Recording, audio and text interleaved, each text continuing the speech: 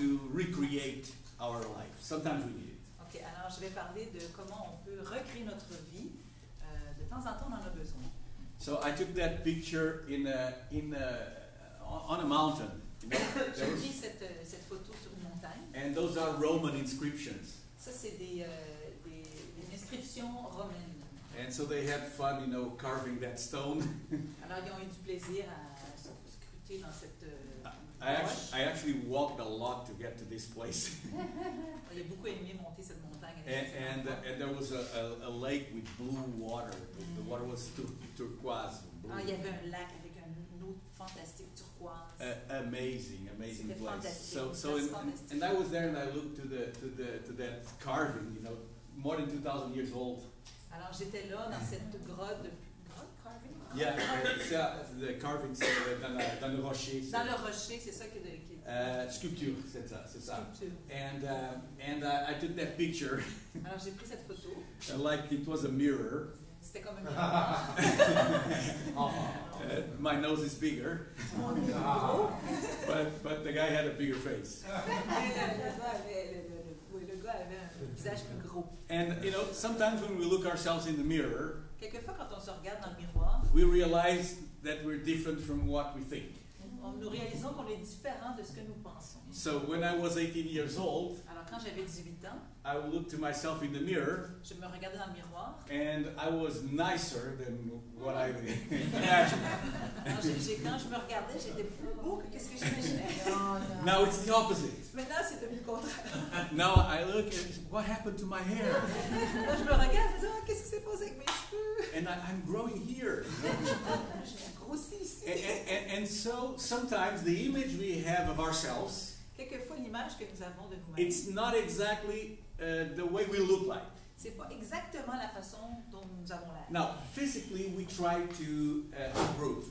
Physiquement, on essaie de s'améliorer. That's why we go. I was walking through the airport.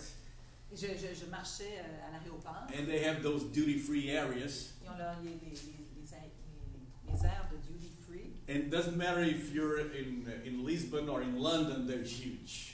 Peu importe si c'était à Lisbonne ou à Londres, c'est and people buy perfumes, lots of perfumes. Les gens achètent du parfum, beaucoup de parfums. And they buy a lot of creams, you know, to take off the wrinkles. Ils achètent aussi beaucoup de crèmes pour enlever les rides. And all that stuff. Ce genre de choses-là. And so then I arrived. I went shopping at Costco.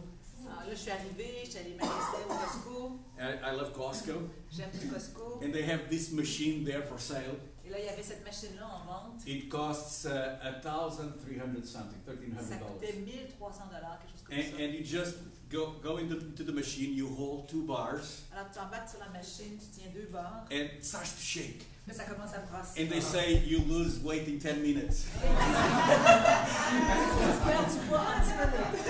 I like that idea. You don't need to do exercise. You just hold the machine and it shakes the fat off. J'ai fait l'idée de juste après la machine, puis tu shakes, puis tu perds du poids. Well, it costs a lot of money, so it must be true, right? Ça coûte beaucoup d'argent, mais c'est sûrement vrai. So people try to change the way they look. Alors les gens essaient de changer la façon qu'ils ont l'air. You know, I also had time to go shopping, do a little shopping there. J'ai eu le temps là-bas de faire un petit peu de magasinage. And I decided to dress a little bit younger, in a younger fashion. Alors j'ai décidé de m'habiller d'une façon un peu plus. I decided this a long time ago. J'avais décidé ça il y a quand même un certain temps. And some people think, you know, when you buy an expensive suit, you know, in the tie, you know, that you're well dressed. Il y a des gens qui pensent que quand tu achètes des vêtements qui sont dispendieux, beaux vêtements. And then I found out that jeans are more expensive than the suits. Alors j'ai réalisé que les jeans étaient plus dispendieuses que un suit. So, but we can decide, you know, to dress in a certain way. Alors on peut décider de s'habiller d'une certaine façon. So we make a lot of decisions in order to change our image. Alors on prend beaucoup de décisions pour dans le but de changer notre image. You ladies, you choose a different haircut. Nous les femmes, on va prendre une différente de cheveux. Or a different color. Ou différentes couleurs de cheveux. Guys do that too, but Les more the hommes font ladies. ça aussi, mais c'est des trucs plus féminins. So sometimes, and then we, at a certain age, we get used to things. Après, à certain âge, on devient habitué à certaines choses. So people at a certain age, they don't care anymore about fashion or things. Il y a des gens à un certain âge, ils s'en font plus avec la mode et puis comment ils sont habillés. Why am I talking about this? Pourquoi je parle de ça aujourd'hui? Because we all have an image. Parce qu'on a tous une image. And sometimes we don't take care of our personal image. Et quelquefois, nous ne prenons pas soin de notre image. We all also have a reputation. On a aussi une réputation. And sometimes people will stain our reputation. Il y a des gens, des fois, qui vont entacher notre réputation. You see, when Jesus was preaching the gospel, Quand Jésus prêchait la parole de Dieu, his reputation was bad sa réputation n'était pas bonne. among the religious people.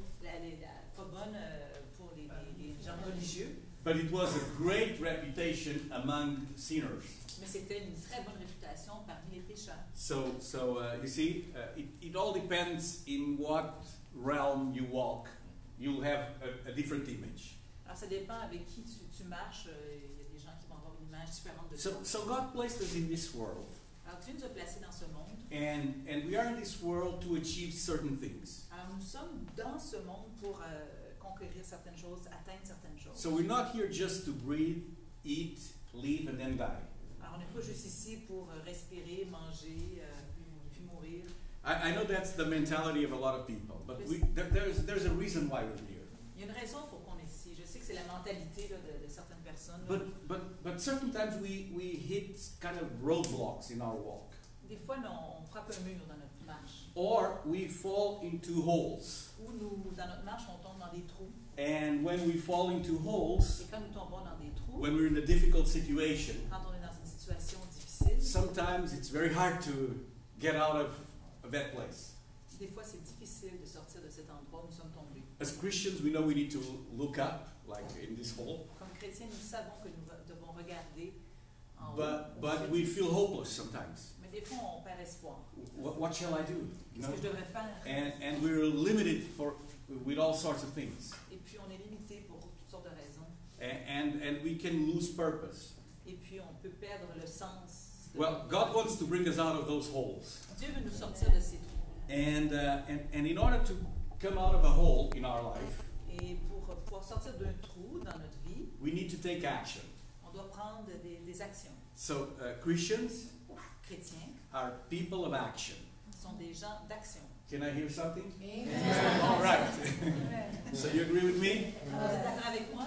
Whenever we have status quo, Quand on est dans un statu quo, there's no progress, qu'il n'y a pas de progrès, and it's like a spiritual hole. c'est comme un trou spirituel. So people sometimes they're Christian, Des fois, les gens sont chrétiens. but they think they know it all. Ils pensent qu'ils connaissent tout. You know, whenever a Bible verse is read, oh, I already listened to that message. Quand ils entendent, disons, un verset, ils vont dire, ah, j'ai déjà entendu ça. And they go to church, they know exactly what's going to happen next. Ils vont à l'église, puis ils savent déjà ce qui va arriver. And so church becomes really boring. Alors, l'église devient plate, en fin de compte. And certain times in our life, we feel like we're not growing. Des fois, dans nos vies, on sent qu'on ne grandit pas. So when we're in that place, we need to do something. Alors, quand on se retrouve dans un endroit comme ça, il faut qu'on fasse quelque chose. We cannot accommodate to the hole. On ne peut pas s'accommoder au trou dans lequel on We se need to trouve. get out of there. Faut sortir de là. And the first thing I want to tell you today is that when we are in Christ, all things can become new. La première chose que je veux vous dire, c'est que quand nous sommes en Jésus-Christ, toute chose peut devenir nouvelle. Now, there's a passage in 2 Corinthians chapter 5 that I really Il y a like. un passage dans 2 Corinthiens 5. We're not going to read the whole passage, but if you can read it at home, that will be our homework. On ne va pas tout le lire, mais vous pouvez le lire à la maison. Ça sera votre devoir. And Paul is giving some teaching to this group of Christians in the city of Corinth. Alors, c'est Paul qui donne cet enseignement-là aux gens de Corinthe. Now, I don't know how many of you were labeled as crazy because you walk with Christ. Je ne sais pas s'il y en a qui ont été traités de fous parce qu'ils marchent avec Jésus. You're crazy, you go there, you're crazy, you know. Vous êtes fous, vous allez là, vous êtes fous. You know, that's for old people. Ça, c'est pour les gens vieux. You know, church, it's not for our day, it's for, you know, centuries before. L'église, c'est pas pour les jours d'aujourd'hui. C'est pas pour aujourd'hui. You've been brainwashed. Come on, you heard these things. So that's nothing new. That's nothing new. Ça, c'est rien de neuf. 2,000 years ago, Il y a 2000 ans, Paul was saying, for if we are beside ourselves, it is for God. If we are in our right mind, it is for you. Alors Paul disait ça justement aux Corinthiens, que si on est Hors de- hors de nous-mêmes, c'est pour Dieu. Si on est hors de notre fou, c'est pour vous. Yeah. Est-ce que tu peux chercher le verset biblique comme pas le Oui, c'est lire une en traduction français? rapide. Est-ce que tu peux lire en français? Je peux lire en français, c'est 5.13. Hein? Oui, oui. Et ferme pas la page car on va lire un autre. En effet, si je suis hors de sens, c'est pour Dieu. Si je suis de bon sens, c'est pour vous. Hors de sens. J'ai pas fait de bonne traduction. Oui, non, c'est ça. So if I'm out of myself, or if I'm acting like a fool, let's Si put it j'agis like comme un this, fou, si je it is for God. c'est pour Dieu. Now, if I behave normally, Si j'agis normalement, it's for you. c'est pour vous. So, you want to do things for God? Vous voulez faire des choses pour Dieu? Guess what? Imaginez quoi? You're going to do foolish things. Vous allez faire des choses drôles, folles. Out of the ordinary. Des choses qui sont pas ordinaires. And people will label you as a fool, lunatic, all sorts of things. Les gens vont vous étiqueter de toutes sortes de choses, fous, lunatiques. Those are the things we do for God. Ça, c'est des choses qu'on fait pour Dieu. Now, if we only do it for God, Si on le fait juste pour Dieu, we'll be foolish. on va être fou. So sometimes we need to set our feet on the ground Des fois, on a besoin de mettre nos deux pieds au sol and act in our right mind. et agir avec toute notre pensée. Now, as a group of people here at Passion Canada, Comme groupe ici, à Passion Canada, we want to do things for God on veut faire des choses pour Dieu and we want to do things for others. et nous voulons faire des choses aussi pour les autres. So we need to have a balance, Alors, il faut avoir un équilibre. okay? And so we have a pastor here, that's me, Il y a un pasteur ici qui est Tony and other pastors, et d'autres pasteurs in order to set the tone of what Passion Canada is. Ils sont là pour montrer exactement pourquoi Passion est ici. Because God will bring people in leadership to lead the people. Parce que Dieu va amener des gens en leadership pour diriger les gens. So don't worry if some people come here and then they stop coming, Ne soyez pas surpris, c'est des gens qui viennent ici puis qui arrêtent de venir ici. because this is not meant to be a gathering of religious people. Parce qu'ici, c'est le Passion Canada, c'est pas un groupe pour regrouper des gens religieux. Okay? So the doctrine belongs to the pastors. Alors la doctrine And- appartient aux pasteurs. And then we discuss things and we talk about things. Et puis nous discutons de choses, on parle de... But we need to understand it's a dual thing. We do foolish things for God, we do things in the right mind for others. Alors c'est une chose double, on fait des choses pour Dieu, on fait des choses pour les autres. And now if a person does foolish things for others, S'il y a quelqu'un qui fait des choses folles pour d'autres, it's not what Paul is saying. c'est pas ce que Paul dit. Okay? On fait des choses folles pour Dieu, mais on fait des choses All right. toute notre pensée So pour let's Dieu. try to understand this. Now, he was talking about insane things, about crazy things, Alors il parlait de choses folles. but then he gets to what I think it's the most important scripture of this passage, which is verse 17. Après ça, au verset 17, And he said, therefore, if anyone is in Christ, alors si quelqu'un est en Christ, the old has passed away, behold, the new has come. toutes anciennes choses sont passées, toutes choses sont devenues nouvelles. C'est ça, on n'a pas besoin de... C'est bien? Très bien traduit. So that's the conclusion. He Alors says, c'est la conclusion. that's why he says, therefore, Alors si quelqu'un est en so Christ, to summarize things, alors pour en résumer, if someone is in Christ, si quelqu'un est en Christ, now how many of you are in Christ? Okay, I'm saying everybody. Okay, so when you are in Christ, the old has passed away, toutes choses, les choses anciennes sont passées, and now we have the new things. et maintenant toutes choses sont devenues nouvelles. Now, what kills Christians Ce qui tue les chrétiens, and what kills churches, et ce qui tue les églises, it's when people live in the past. c'est quand les gens vivent dans le passé. And 20 years ago was great, Ah, the il y a 20 revival. ans, c'était fantastique, il y avait un réveil. Oh, and when that pastor, 15 years ago was here, oh, that was awesome. Ah, quand le pasteur, il y a un pasteur qui était là il y a 15 ans, c'était Nothing fantastique. wrong in doing these comments.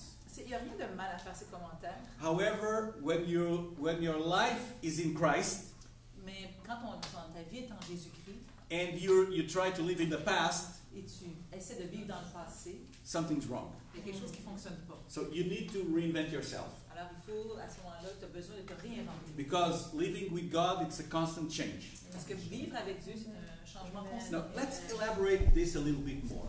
Alors élaborons cette idée-là un petit You peu know, plus. theologians or people that study scripture, Alors les théologiens, c'est c'est ceux qui étudient la parole de they Dieu. say this verse talks about salvation. Bon, ils vont dire que ce verset-là parle du salut. So when you're saved, Alors quand tu es sauvé, your past is forgiven, ton passé est pardonné and now everything becomes new. et toutes choses deviennent nouvelles. Okay, that's right.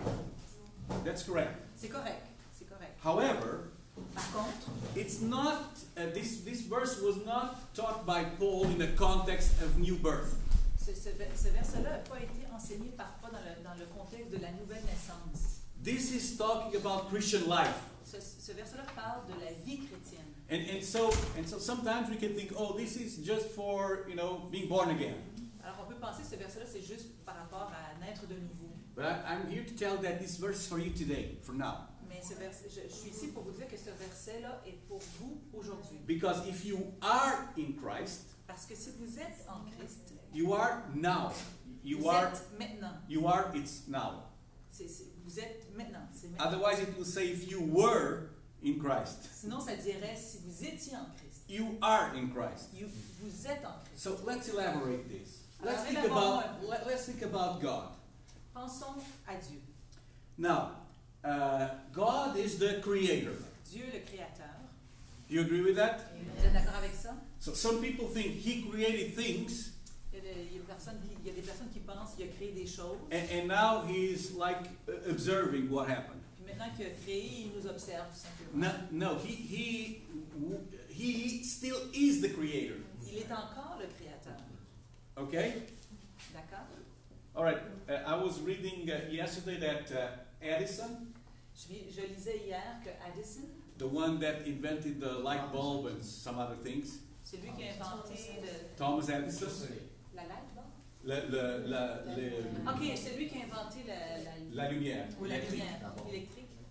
Okay, so he wrote 25,000 notebooks. Il a écrit 25 or 35,000 notebooks. il a écrit 35 000 notebooks. So block the note. Bloc-notes. With ideas. Avec des idées. That's a lot of ideas. Ça, c'est beaucoup d'idées. 35 000 bloc-notes. So there's a few inventions that we know. Alors, il y a plusieurs inventions electric qu'on bulb, connaît. recording of sound recorder. La capacité d'enregistrer le Gramophone. son, le gramophone. What else? I'm trying to remember. Try to remember, it's so many things. Il y a tellement de choses. Other people like Leonardo da Vinci. Une autre personne comme qui? Leonardo da Vinci. Ok, C'est il y en un a. Italien. He invented so many things. Il a inventé tellement de choses. He was a painter C'était un peintre and he was an inventor. et il était un inventeur. So he was constantly creating things. Il était constamment en train de créer des choses. When you create things, Alors quand tu crées des choses, it doesn't stop. ça n'arrête plus. It's not a matter you create when you're 15 and when you're 20 you stop creating. C'est pas une idée que quand tu as 15 ans, tu crées, puis à 20 ans, tu arrêtes. So God keeps creating things. Alors Dieu continue toujours de créer. How many of you heard that the universe is expanding? Combien ont entendu que l'univers s'agrandit? That's the observation of science. Ça, c'est l'observation de la science. Science agrees, the universe is expanding. Alors la science observe que l'univers s'agrandit. Why? Pourquoi? Because God keeps creating. Pourquoi? Parce que Dieu continue de créer. Or do you think He created planet Earth and that's it? Pensez-vous qu'il crée seulement la planète Terre puis ça s'arrête là? He continued to create things. Alors il continue de créer des choses. He is the creator. C'est le créateur. Why is this so important? Pourquoi est-ce si important? Because creation Parce que la création, is to bring something new into existence. la création, c'est d'apporter quelque chose de nouveau À à l'existence. l'existence. All right? So we need to understand this as Christians. Il faut qu'on comprenne ça comme chrétien. And as we are, for instance, here, we're creating a new movement, a new church. Là, nous qui sommes ici, nous créons un nouveau mouvement, une nouvelle église. So it's a creative process. C'est un processus de création. So, you know, if I start drawing something here, Si je commence à écrire quelque chose ici, and this is one of my characters. ça c'est mes caractères que j'écris. What's going to come out of here? Qu'est-ce qui va venir de ce que je fais? Start something else. Et je vais essayer autre chose.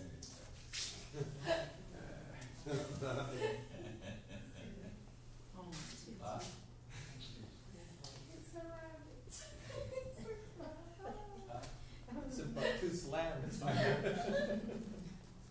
And what is this? C'est quoi?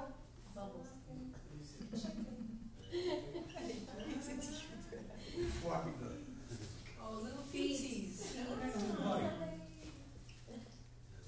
A baby. And let's put just here a banner and say hello. Ça tombe, c'est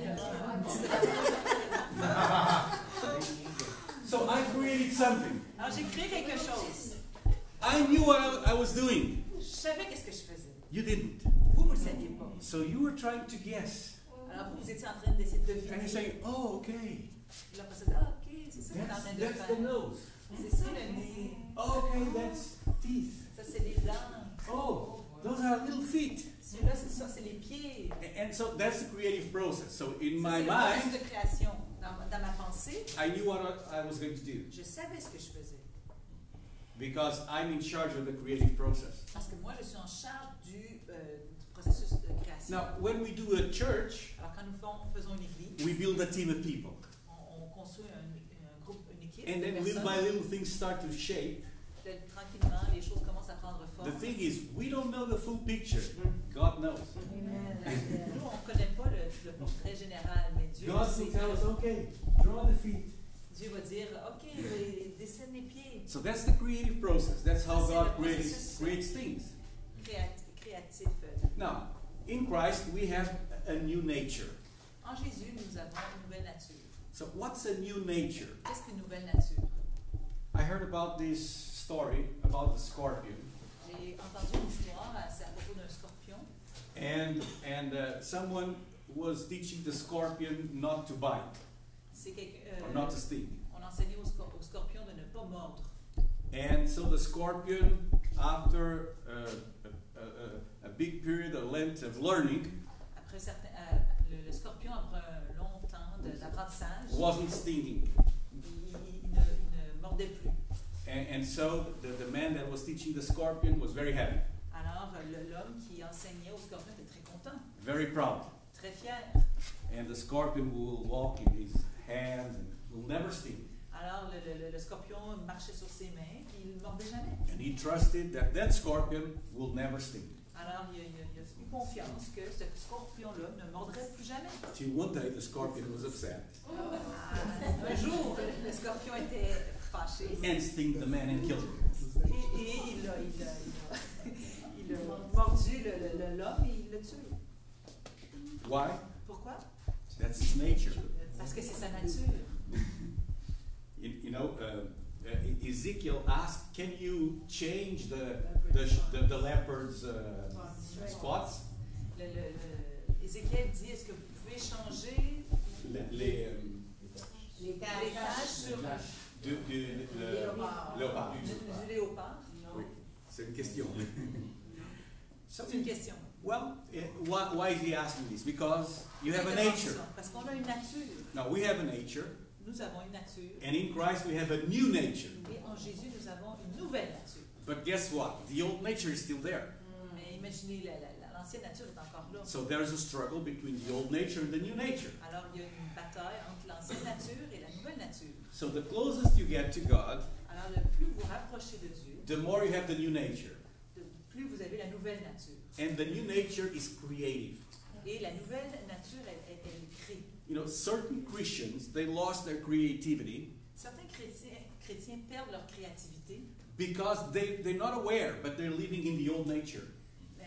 Ils ne le savent pas, mais c'est parce qu'ils vivent dans avec leur ancienne nature. So thinking about God, is He the creator? Tell me. Alors, si on pense, Okay? pensons à propos de Dieu, c'est lui le créateur.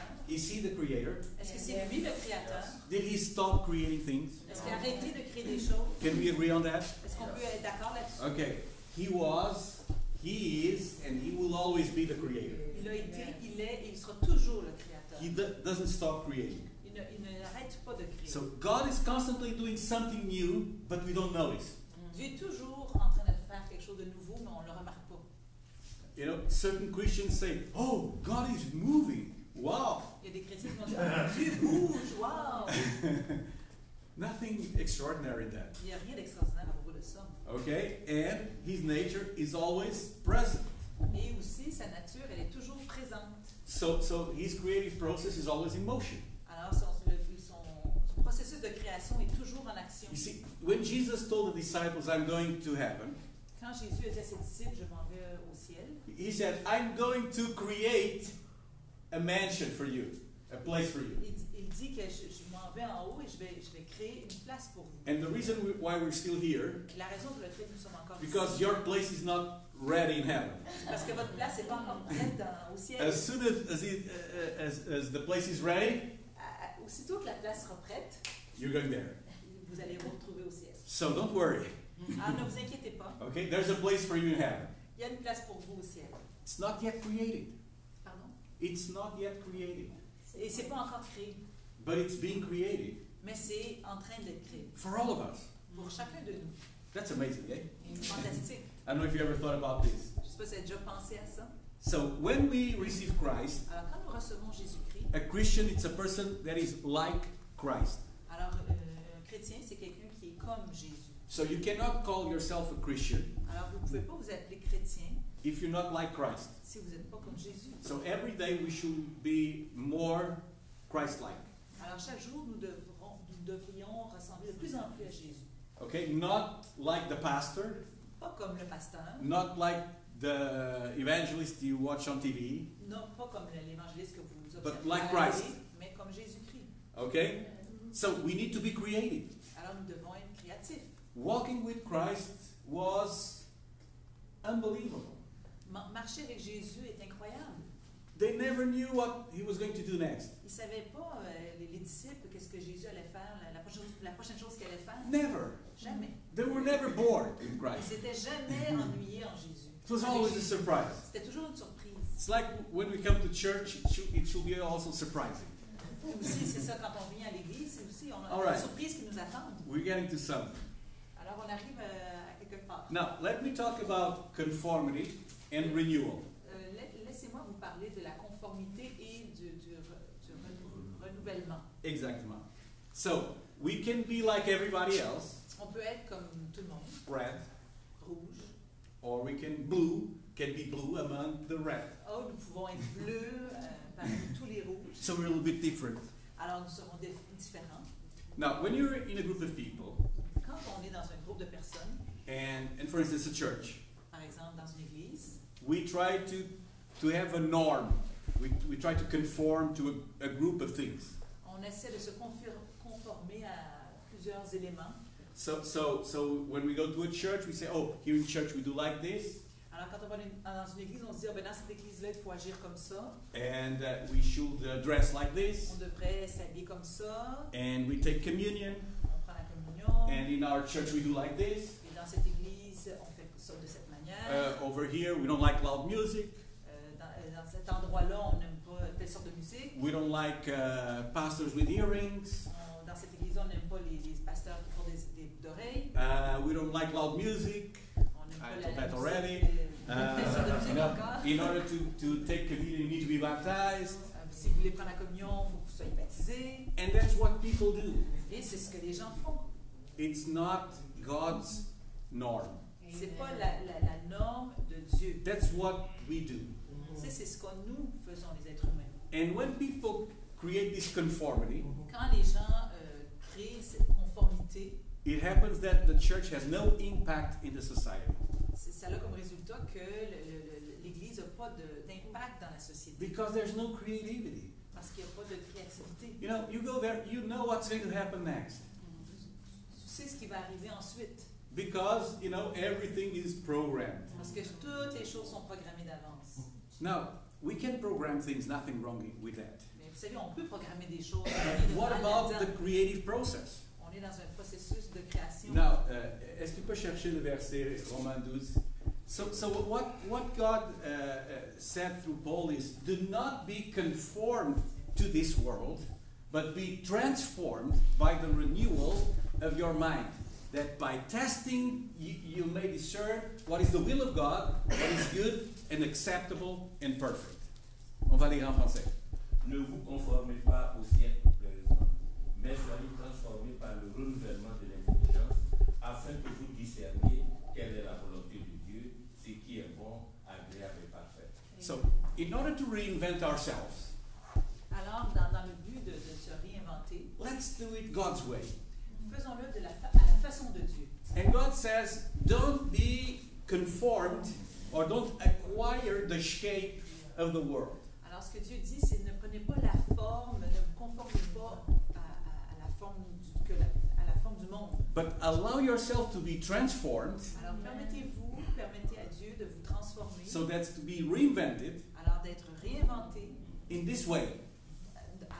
De cette façon. The renewal of your thoughts, of your mind. Le renouvellement de vos pensées. Think outside the box. Pensez à l'extérieur de la boîte. And discern what is the will of God. Et discerner ce qui est la volonté de Dieu. So if you don't know what's the will of God, Si vous ne connaissez pas ce qu'est la volonté de Dieu, come on, how many Christians say, oh, I don't know the will of God? il y a combien de gens qui disent je ne connais pas la volonté de Dieu. And Pastor, can you pray so that God can tell you what is the will of God for me? Pasteur, pourriez-vous prier pour que Dieu vous montre c'est quoi la volonté de Dieu pour ma vie? Do you have a word for me? Do you have a word? Avez-vous un mot pour moi? Avez-vous un mot pour moi? That's good. I mean, it's not bad. C'est bon, c'est pas mauvais. But what about you yourself being transformed by the renewal of your mind? Et pourquoi pas, vous soyez transformés par le renouvellement de votre intelligence. So when we find the will of God, Quand nous trouvons la volonté de Dieu, then we find the things that are acceptable and perfect. alors là, à ce moment-là, nous découvrons ce qui est acceptable, ce qui est vrai. So this verse talks about two patterns of behavior. Alors ce verset-là parle de deux patrons de comportement. Patterns, it's more model. Modèle. So one is the model or the pattern of the world, Un, c'est le modèle du monde, and another is the model of the church. et l'autre, c'est le modèle de l'Église. Now, not the church as we see the church today, but the church that God intended for us to be. Alors, pas l'Église comme nous la voyons aujourd'hui, mais l'Église comme Dieu voudrait qu'elle soit. And in these patterns of behavior, Et dans ces modèles de comportement, one, you conform with what's happening. un, c'est que tu te conformes avec ce qui se passe. You're in the hole, Tu es dans le trou, and you say, oh, I'm in the hole. et tu vous dites, je suis dans le trou. Maybe it's the will of God that I'm in the hole. Peut-être que c'est la volonté de Dieu que je sois dans ce trou-là. Let us pray to see if it's the will of God for me to be in the hole. Prions pour voir si c'est la volonté de Dieu que je sois dans ce trou-là. And God, if it is your will for me to be healed, Et Dieu, si c'est ta volonté pour moi que je sois guéri. you see, that's the model of the world. Voyez-vous, ça c'est le modèle du monde. And I'll tell you this, the majority of Christians live in the model of the world. Laissez-moi vous dire que la majorité des chrétiens vivent dans le modèle du monde. Now, let's talk the model of Christ Parlons du modèle de Jésus-Christ or the church. ou de l'Église. That's different. C'est différent. You're in a hole, Vous êtes dans un trou. and what do you need to do? You need to renew your thoughts. Alors, ce que vous devez faire, c'est de renouveler vos pensées, ce qui est la volonté de Dieu. How am I going to get out of this hole? Comment je vais sortir de ce trou-là? And you don't stop until you're out of the hole. Et vous n'arrêtez pas jusqu'à temps que vous soyez sortis du trou. How am I going to go up? Comment je vais aller plus haut, sortir de ce How am I trou? going to change things? Comment je vais changer les choses? And this implies that you think. Ça implique que vous pensiez. That's the renewal of your mind. Ça, c'est le renouvellement de vos pensées. The difference between us and the world is not the way we dress. La différence entre nous, les gens du monde, c'est pas la façon dont nous nous habillons. It's the way we think. C'est la façon dont nous pensons. And we need to understand this. Et nous devons comprendre cela. The way we think shapes who we are. La façon dont nous pensons, ça nous construit, ça nous forme. So today you're opening a fortune cookie. Alors aujourd'hui, vous ouvrez les biscuits de fortune. Là. in the Chinese restaurant, dans les restaurants chinois, and you open the paper, et vous ouvrez le petit papier, and the paper says, time for change. et le papier dit, c'est le temps de changer. There's always good stuff in those Il y papers. a toujours des bonnes choses dans ces petits papiers-là. They even give you the numbers of 649. They don't work. That's right. It's always good stuff. Toujours des bonnes choses. And if you're in Quebec, Si vous êtes au Québec, you will have two different things. vous avez deux choses différentes. Because the French translation doesn't correspond to the English. Parce que la traduction en français ne correspond pas à celle en anglais, donc vous avez deux. So here's the fortune cookie. Alors ici, le biscuit de fortune. And you read a good thing, and today I'm here to tell you a good thing. Alors vous lisez une bonne chose. Aujourd'hui, je suis ici pour vous dire I'm une your bonne chose. fortune cookie today. Je suis votre biscuit de fortune. Time to change. C'est le temps de changer. So you need to consider the past, Alors, il faut considérer le passé. okay? OK. But now it's the future. Mais maintenant, c'est le futur. So you messed up in the past. OK, tu as manqué dans le passé. So how are you going to engage into the future? Alors maintenant, comment vous allez faire pour vous engager dans le futur? And this is what we're starting to learn today. Et c'est ce que nous voulons apprendre aujourd'hui. All right. So let's continue a little bit further. What is an Allons un petit peu plus invention? loin. Qu'est-ce qu'une invention?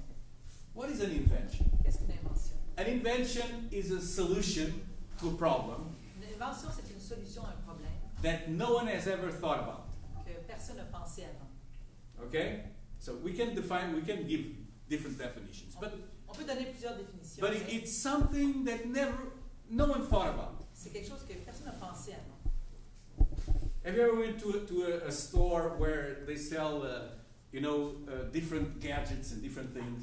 Est-ce qu'il y en a qui sont dans des genres de magasins où ils vendent toutes sortes de I don't know the name of the store. Yesterday I went to one of those stores, L'autre fois, j'étais dans un de ces genres de magasins-là. and they had a clock with Homer Simpson. Ils avaient une horloge avec le Simpson. Yeah, and he had a can of beer, Il y avait une canne de bière. and I think it was a hamburger. L'autre main, c'était un hamburger. And I think when the time is, at the hour, it rolls the eyes and, Quand l'horloge arrivait, disons, à l'heure, That's les gars, funny. les yeux tournaient avec la bière. That's funny. I never C'est watched drôle. it. That's an invention. C'est une invention. Well, it's a clock, but it's a different kind of clock. Oui, c'est une horloge, mais c'est une différente sorte d'horloge. And at the end of the store, Et dans le fond du magasin, they had a toilet brush il y avait une brosse pour les toilettes that was a gun, a pistol. qui était un fusil. Yeah, and I thought that's a good idea. J'ai pensé que c'est une bonne idée. And then they had the drill Puis aussi, il y avait une drill. that was a revolver, C'était un revolver. and they had the fart machine. Et il y avait You don't translate.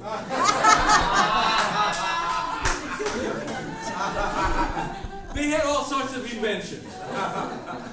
il y avait toutes sortes d'inventions. Inventions. Des inventions. Some are useful. Puis certaines étaient utiles. Some it's for nothing. Et il y a d'autres, c'était pour rien. Have you ever watched the infomercials? Est-ce qu'il y en a qui ont inventé les infomercials? There's a product I watch on TV. I want to buy that. Il y a des produits là qu'on voit à la télé que je voulais acheter. It looks like a hair dryer, Ça ressemble à un séchoir à cheveux, but it's a little one, mais c'est un tout petit and it's séchoir. to clean your ears. C'est pour It's the vacuum cleaner for your ears. C'est un vacuum pour les oreilles. That's awesome. C'est vraiment fantastique. C'est merveilleux. And it's 2 for $10. C'est 2 pour $10. What a great invention. Quelle belle invention. I don't know if it works. Je sais pas si ça fonctionne. Have you ever watched the ShamWow? Est-ce qu'il y en a qui ont regardé Champ? The shtick is awesome. Andrew gave me a shticky. He ordered online for me. A shticky, you clean the hair from your clothes, you clean the house. That thing works. Ça fonctionne cette chose-là, c'est pour enlever toutes les poils, les vêtements partout. What an invention! Quelle bonne invention. Why didn't I think about this? Pourquoi j'ai pas pensé à ça? I will be rich. Je serais riche aujourd'hui. Christians Chrétiens and Jewish people, et les gens juifs, they create a lot more of these kind of inventions ils ont créé beaucoup plus de ces inventions-là than any other group. Que You know this? n'importe quel autre groupe de Okay, personnes. just think about this. Pensez seulement à ça.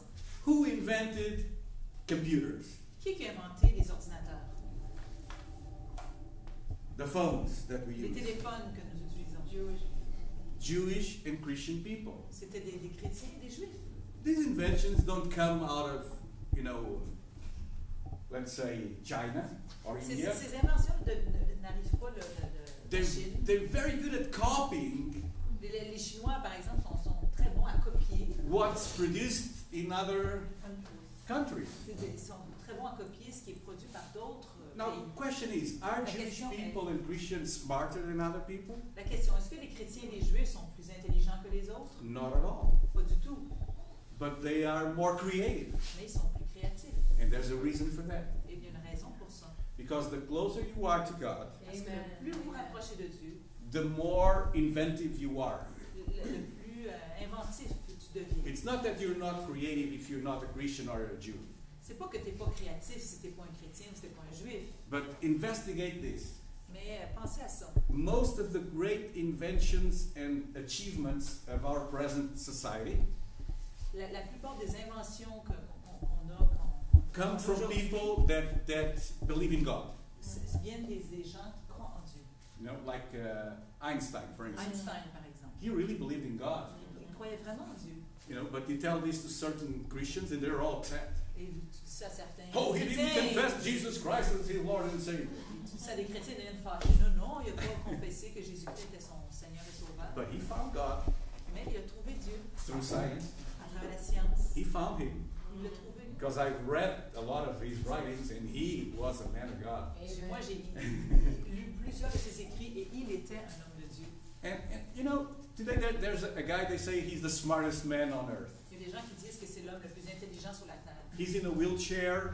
Il est dans une chaise roulante. I'm not even going to say his name. And they say he's so Moi, smart. je dirais même pas son nom. His IQ is mind-blowing. Son IQ serait au-dessus de tout. He's a great thinker. C'est un grand penseur. Did he create anything? Est-ce qu'il a créé quelque chose? No! Non. You see, he's so smart. Il est tellement intelligent. He's considered the smartest man on earth. Il est considéré l'homme le plus intelligent sur la He terre. spends his life denying God. He spends his life il prend toute sa vie denying God. à And renoncer à Dieu. renoncer à So he never created anything. Alors il n'a jamais rien créé. Okay, so I'm not criticizing the man, okay? Je critique pas le personnage. God bless him. Que Dieu le bénisse. But you have other people, Mais il y a d'autres personnes, simple people like you and me, des gens simples comme moi. and suddenly they have an idea. Whoops, I have Tout this d'un coup, ils idea. ont une idée. Think about the person that invented the yo-yo. Pensez à la personne qui a inventé le yo-yo. They must be rich, I don't know. Il doit être riche maintenant. You know the guy that invented the paper cup Ceux qui ont inventé les tasses en papier and the paper containers. et les contenants en papier. You know that company Tetra Pak? La compagnie Tetra Pak. He gets a royalty for every single milk carton that is sold. Lui, il reçoit une royauté pour chaque carton Wow. qui est vendu. And he had this idea, I'm going to build, a container in paper. Il a eu cette idée-là, je vais construire un contenant en papier. Ideas, Idée, solutions to problems, solution au problème, inventions. invention. So it's not because you're very smart that you have these ideas. C'est pas parce que tu es très intelligent que tu as ces idées. But suddenly you can think about something nobody else thought about. Mais tout d'un coup, tu peux penser à quelque chose qu'il n'y a jamais personne qui a pensé. You know what? Stuff like Facebook. Des choses comme Facebook. It's not new, C'est pas nouveau, but there was something new there. mais il y avait quelque chose de nouveau là. So it's like an America Online modified. C'est comme It already existed, ça existait déjà but without names. avec un autre nom. But that young man, he invented it. Mais ce jeune garçon-là l'a inventé. Wow, he's rich now. Il est riche maintenant.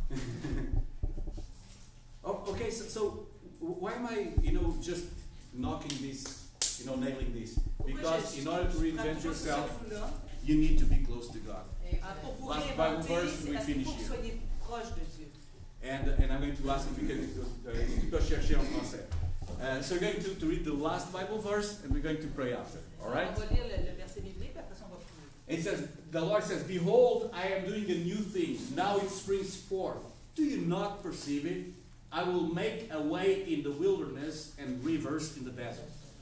Est-ce que tu peux lire? Oui. Voici, je vais faire une chose nouvelle sur le point d'arriver. Ne la connaissez-vous pas? Je mettrai un chemin dans le désert et des fleuves dans la solitude. So, God is doing new things, Dieu fait de nouvelles choses, but we do not perceive them. mais des fois on s'en rend pas compte, on les voit pas.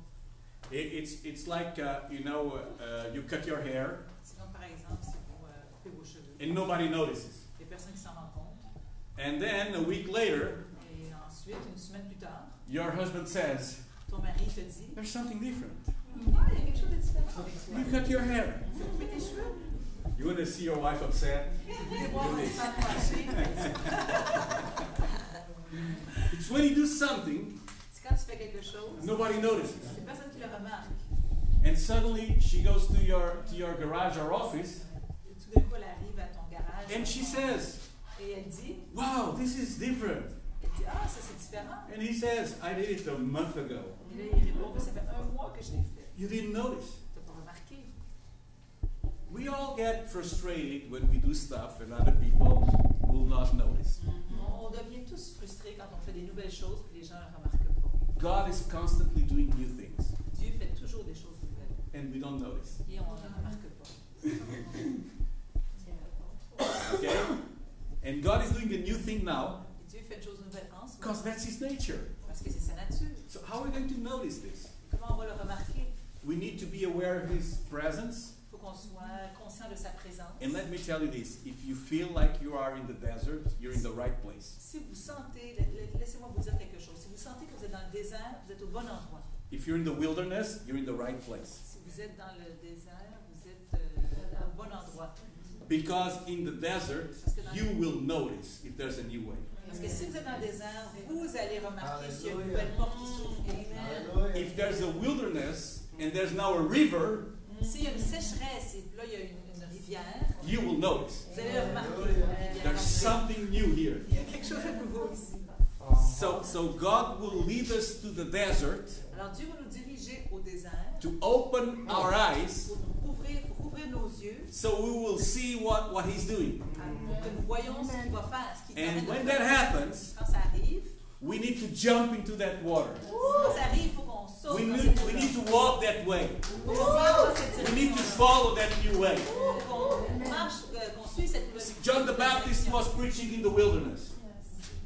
Jean le Baptiste prêchait dans le désert. He was coming from the desert places. Il arrivait des places désertiques. And people will come to listen. Et les gens venaient pour l'écouter.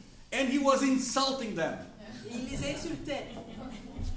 People went there to be insulted. Alors les gens allaient là pour être insultés. But they knew this is from God. Mais ils savaient que ça venait de Dieu. And guess what he had in the desert? Imaginez A qu'est-ce qu'il y avait dans le river. désert. A river. And he baptized them. Et il les a baptisés. And after he baptized them, Et après qu'il les a baptisés, they found Christ. ils ont trouvé Jésus. And they followed him on the way. Et sur le chemin, ils l'ont suivi. In fact, the church was known in the beginning by those of the way. En fait, les gens qui suivaient Jésus étaient connus comme ceux de la voie, De la voie, du chemin. du chemin. So they were not known as Christians. Alors, ils n'étaient pas connus comme It's the chrétiens. group of people that talk about the way. C'est les gens qui parlent de la voie. Jesus is the way. Jésus est la voie. They were in the way. Ils sont dans la voie. They were in the journey. Ils sont sur le chemin. So if you feel like you're dry, Si vous vous sentez sec, welcome to change. alors bienvenue au changement. You will observe it. You what? Tu le verras. Tu vas l'observer. Tu vas l'observer. So this is the most important thing of this message. And next week, C'était la chose la plus importante de ce message. I'm going to be a little bit shorter next week. La semaine prochaine, je vais être un petit peu plus. And we're going to talk about an extreme makeover. On va parler la semaine prochaine de transformation extrême. Church edition. Church Addition. Edition. Église. Édition Église. Édition Église, transformation extrême. Okay? So, all right. So God is doing something new, Dieu fait quelque chose de nouveau. and we need to reinvent ourselves. Il